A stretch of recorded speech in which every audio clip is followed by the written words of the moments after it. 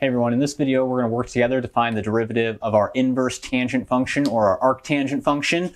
Before we start finding that derivative, let's have a quick little discussion about what the inverse tangent function is doing. So just like all of our inverse functions, it's undoing what the original function does. In green over here, I have the graph of our original tangent function, right? And I actually restricted the domain of our tangent function to that interval that makes it 1-to-1, just like how we had to do for our inverse sine function. And now if we reflect the graph of tangent over the line y equals x, we get the graph of our inverse tangent function. And that reflection process is really what causes the domain and range to switch.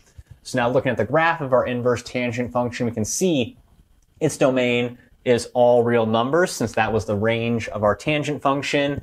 And the range of our tangent inverse function is, well, the domain, that restricted domain of our tangent function. So our tangent inverse function is only ever going to spit out values between negative pi over 2 and positive pi over 2. We can also see from the graph of our inverse tangent function is as we move from left to right, the graph is always going up. So it is an increasing function. So our derivative should represent that. It should always be positive. So let's go ahead and start finding the derivative of our inverse tangent function. And we're going to use that basically same exact process as we used for our sine inverse function. And we start that by rewriting the equation without tangent inverse involved. So we're going to assume that the output of our inverse tangent function is some number, some quantity. Maybe we'll call it y. So let y be the angle that would come out of our tangent inverse function. Then by the definition of tangent inverse, we know that if we take tangent of our angle y, then we're just going to get that number x out. But now we can differentiate this form of our equation. So let's go ahead and do that as our next step.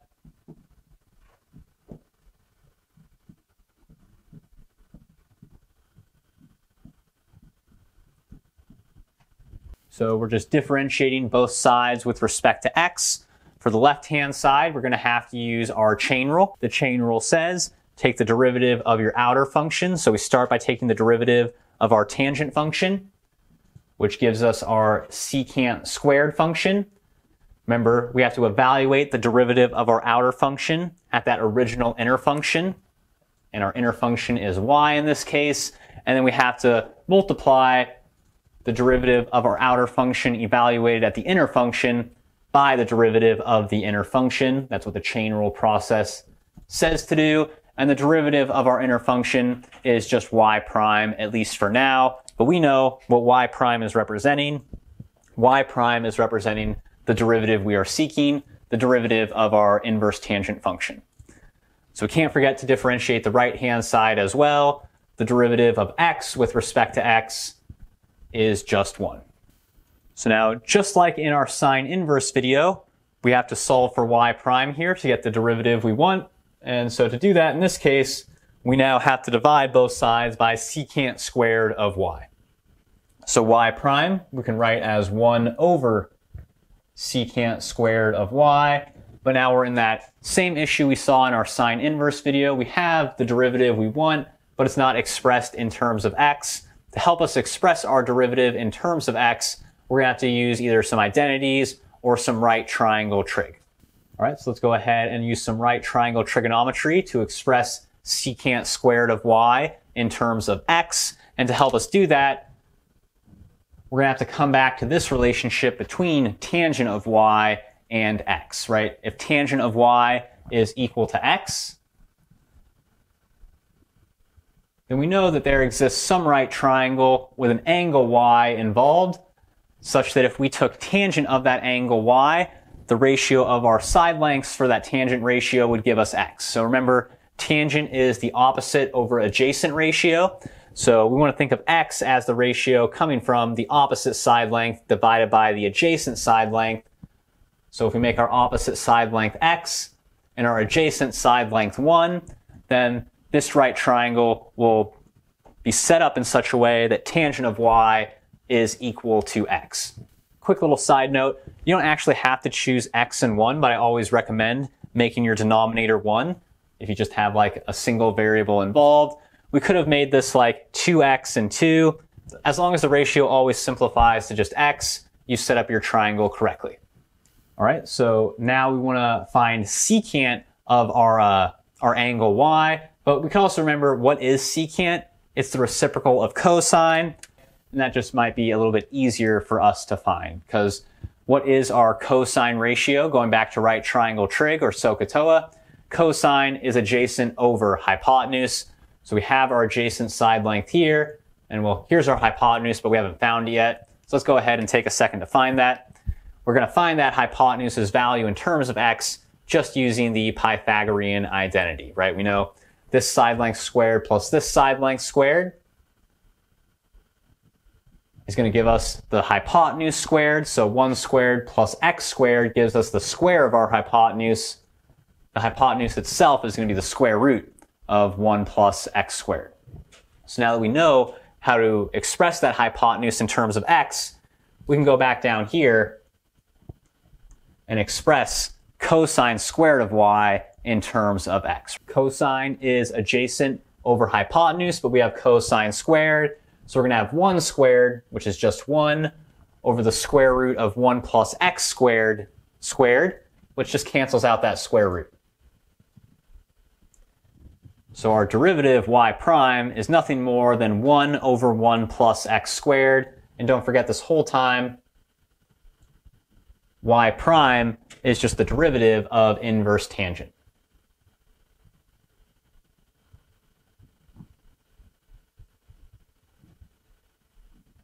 So now we've proven and have this shortcut that says the derivative of tangent inverse of x is equivalent to 1 over 1 plus x squared.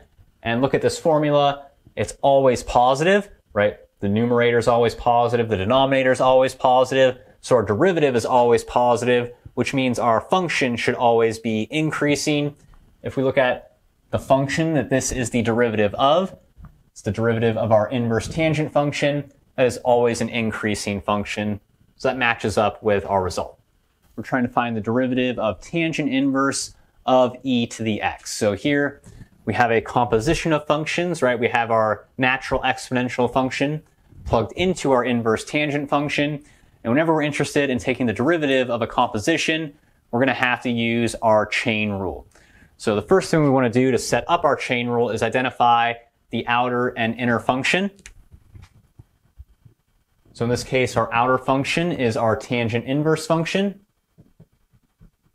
And our inner function is our natural exponential function. So just like our product rule and our quotient rule,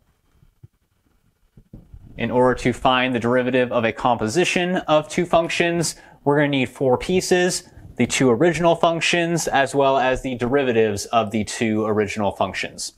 So the derivative of tangent inverse we just found in our earlier video to be 1 over 1 plus x squared. And the derivative of e to the x we also found in an earlier video. That was that really special function that is equal to its own derivative. Okay, so now we have the 4 pieces we need to use our chain rule, but let's maybe remind ourselves of what the chain rule formula is before we start plugging things into it.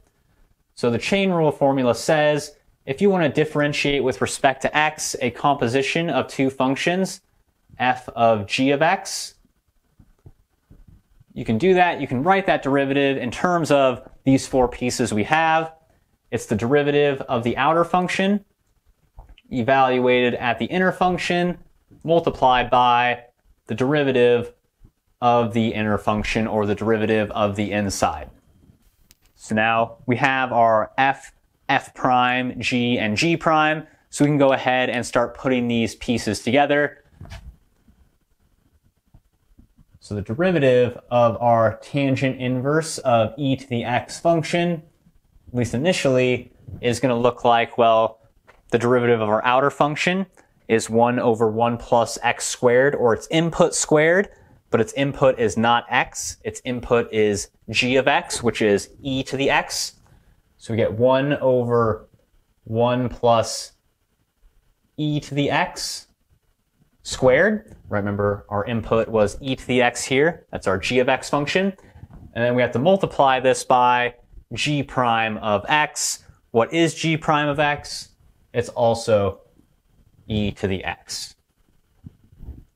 So this technically is our derivative. We have found it. The last thing we can do is just clean our formula up a little bit and simplify it, right? We can think of that second factor of e to the x as e to the x over 1.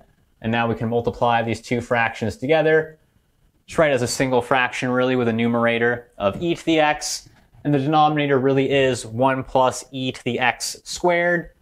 But we can rewrite that using some properties of exponents. E to the x, that quantity squared, is the same as e to the 2x. This is that situation where we multiply those exponents together. So using the chain rule, we pretty quickly were able to find the derivative of this complicated function.